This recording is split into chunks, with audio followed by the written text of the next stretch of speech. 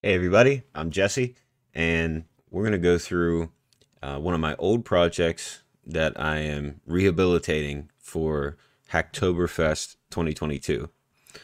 So, if you've watched my streams before on my channel or on the Free Code Camp channel, you may have seen this project. I think we did a few streams on it. Now, I recently updated all the packages on this repo to the latest versions. So it's pretty much ready to go, ready to be worked on. You could see the README needs a little work, but we already have some issues. Basically, this is just a basic math game for children. So we'll run it in a minute, and I'll show you what the game is like. But I just want to run through a few of the issues first. So this video is mainly for people who may be looking for open source projects to contribute to. So I just want to give you an idea about some of the work that needs done. So our issues, we have some basic issues, right? Like there are some console errors that have to do with CSS. These would be really easy to work on, probably changing, maybe one line of CSS. Some other ones may be a little bit more complicated, like adding some background music. My 7-year-old tested the game, and his recommendation was background music. So that may require actually finding some open source music or music we can purchase, and then figuring out how to add that in. Same way with this one, like a point system, a little bit more complicated. This probably requires some discussion. Some of these are going to be really easy. It's just documentation and like a code of conduct. So we already have links to example code of conducts that we can copy and paste, maybe edit a few things here and there. Think maybe if it contains the name of a different community, we might want to change that. Also a contributing guide, and this is the same thing. We have contributing guides examples that can be used.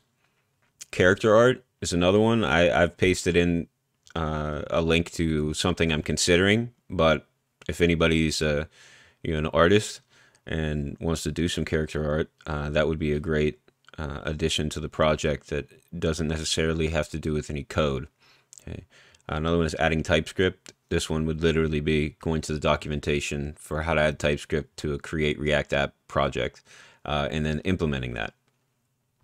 And then this one is just all writing, no coding involved, just explaining more about what the project is. So maybe this is something that I can do, or maybe after watching this intro video, you might want to try to write up something.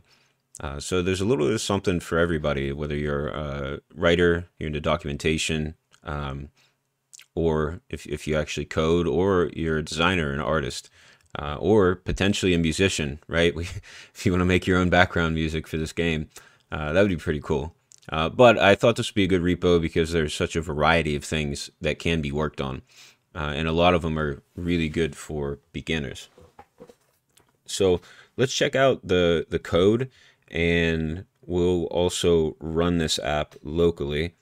And you can view the app online at jesserweigel.github.io/battlemath.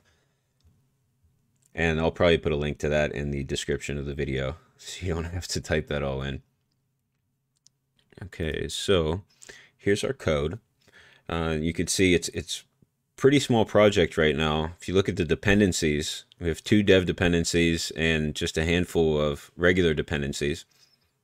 I'm sure that'll probably change as we build it out. And we have our main file. Basically everything is pretty much in one file right now, in our app.js file. So this is our main component. At some point we'll probably have to split this out into different components. That might be a good refactor issue to bring up. But I'm not going to go through the code line by line right now. We'll probably get more into it in future videos. But I just want to give you an idea of kind of the size of the project, the style of coding. So as I'm scrolling through, if you see anything that interests you, that you have questions about, feel free to shoot me a question in the description, or on, or in the comments of this video, or in whatever social media you like. But you can see, yeah, this is truly almost like the entire project is in this one file. So there's definitely some refactoring that could be done. File's a little bit longer than I like to have, and it definitely doesn't need to all be in this one file. So maybe I'm going to add, after this video, I'll probably add another issue to break this app.js component up. We do have a few other components as well, little SVGs. We have some custom hooks, and a few utility functions. Right? But overall, still very small project, and there's a lot of work to do. So let's run this. Let's see what window this is going to open in.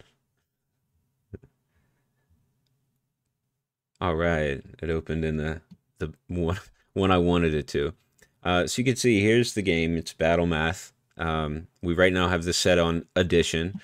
This is our hero character, which we just have a little person SVG for. These are our enemies, right? And if I put in a wrong answer, more enemies appear. But if I put in a right answer, oh, why'd they have to give me a hard one, right?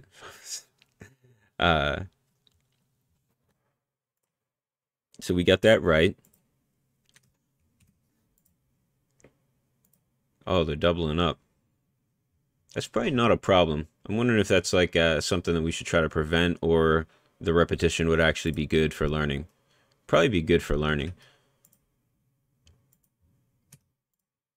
All right, and then it says victory really small at the bottom and restart. So you can see the UI needs a lot of work, and I'm definitely open to suggestions on this. I don't have a background in game design, so I'm sure there's a ton of stuff that needs to be taken into consideration and could be done to make it better.